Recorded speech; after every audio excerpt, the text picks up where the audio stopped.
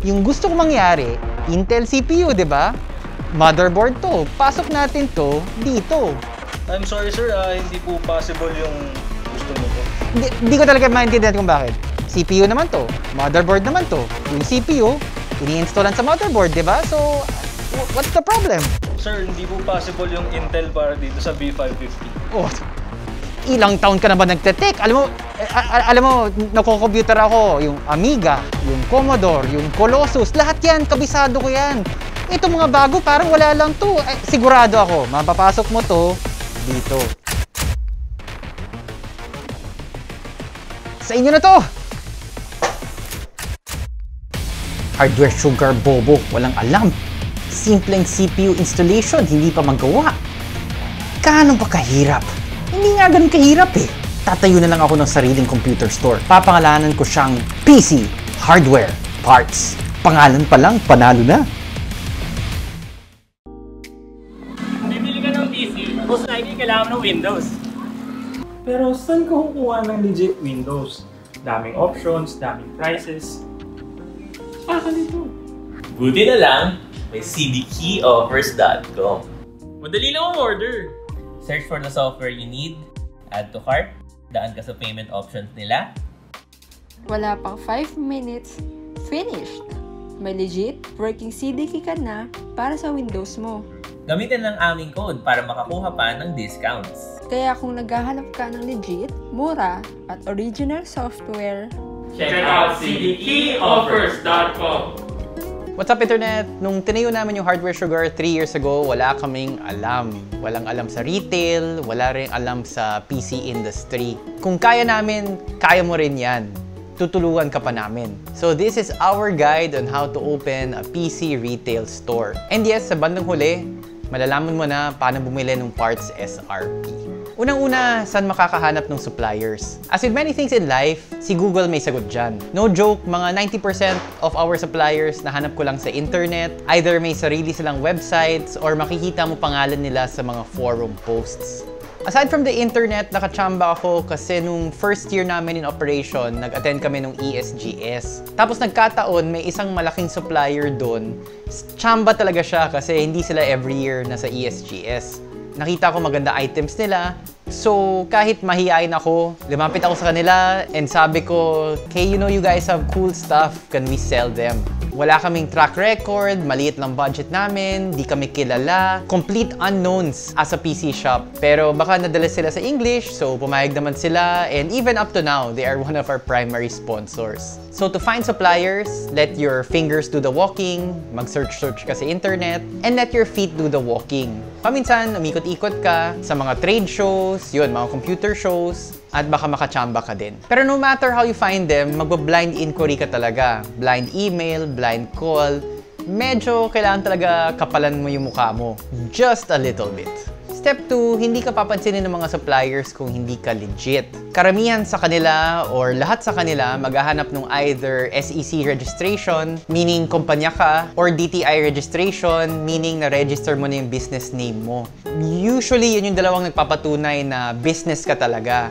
Hindi ka lang individual na naghahanap ng dealer price. Step 3, kailangan mo pa talaga ng physical store. Sa simula actually hindi kasi pwede ka naman magbenta sa Lazada or sa Shopee tapos walang pake sila sa address mo. It can be your home address, it can be a warehouse address. Those are fine for online sales. Marami rin naman mga courier options ngayon na kahit anong address pwede naman puntahan. Pero kung seryoso ka talaga sa business na to, at a certain point, kailangan mo talaga ng physical store address. Kasi may ibang customers nagtatanong, "Sir, may shop ba kayo? Saan shop ninyo?" Medyo sketchy kasi medyo may pagka-scammer yung dating kung sabihin mo, ito yung address, tapos bahay mo lang pala, or no address. At saka, kung lumaki na yung negosyo, kailangan mo na rin ng space for PC builds, to stock more parts.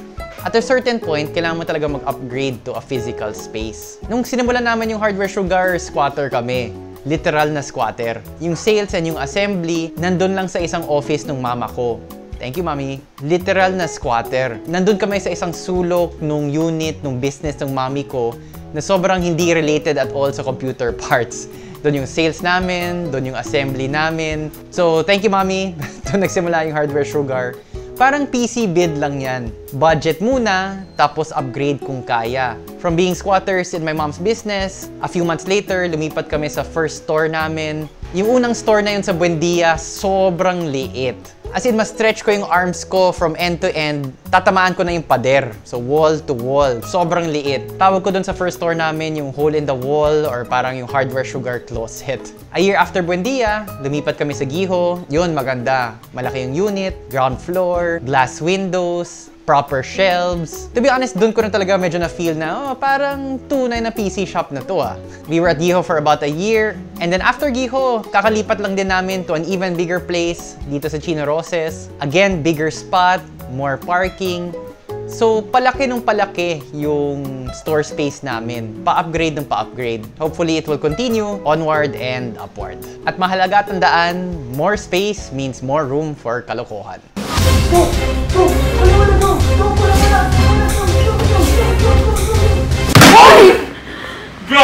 Step 4, paano mo malalaman what to stock? And ito, medyo tricky talaga siya. It can help if you determine sino yung focus ng market mo. Kung high-end ba or low-end. On the more budget end of the spectrum, siguro magsastock ka nung techwear, id cooling, rack, dark flash. More premium brands are NZXT, Corsair, Fractal Design, Lian Li. Di ko sinasabi one brand is better than the other, pero kung high-end yung consumer, sinasabi ko lang yung ibang brands mas mahal talaga.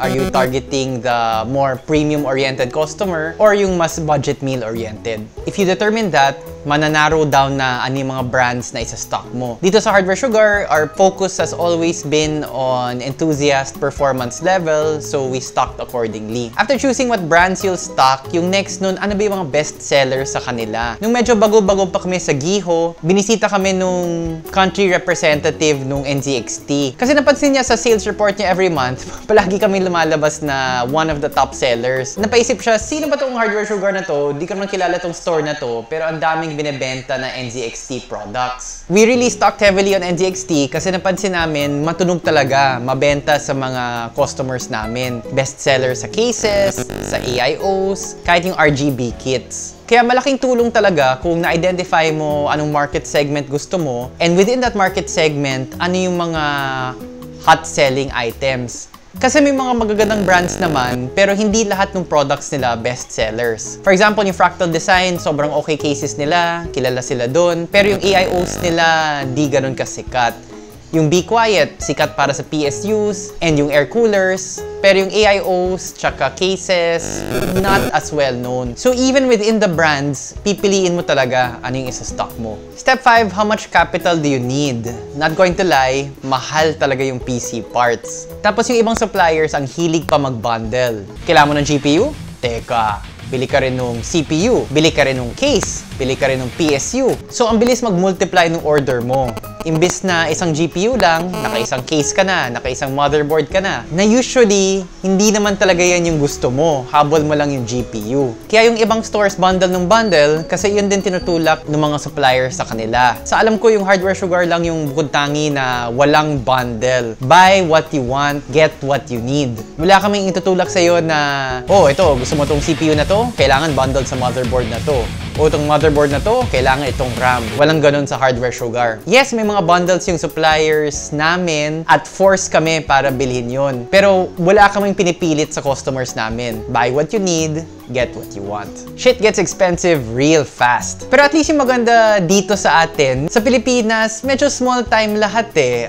Walang MOQ or minimum order quantity. Pwede ka bumili ng isang set lang, GPU, PSU, one case lang. Walang minimum talaga na, oh, kailangan 10 GPUs, kailangan 10 PSUs, parang ganon. So, posible talaga sa atin na slowly but surely. Isa sa mga pinakamalaking PC stores dito sa atin, isa sa mga pinasikat, nagsimula lang sila sa second-hand parts, second-hand computers. Tapos sobrang okay yung negosyo na yun, nag-transition sila to new parts. Pero pwede talaga yun yung parang slowly but surely, palaki ng palaki yung kita mo. Yun, pinapaikot mo lang yun. Buy from the suppliers, sell it to the consumers, yung kita mo doon, balik mo sa negosyo, paikot-ikot lang ulit. Slowly but surely, hopefully, magiging successful din yung shop. It's a tough cycle, but hang in there. So ayun, 5 basic tips how to set up a PC shop dito sa Pilipinas. These are no BS tips because naniniwala din kami na competition is good. Kung tingin mo mahina yung service namin, kung tingin mo overpriced kami, this is how you can beat us. Take these tips and do better. Offer better customer service, offer better prices. Matutuwa pa kami.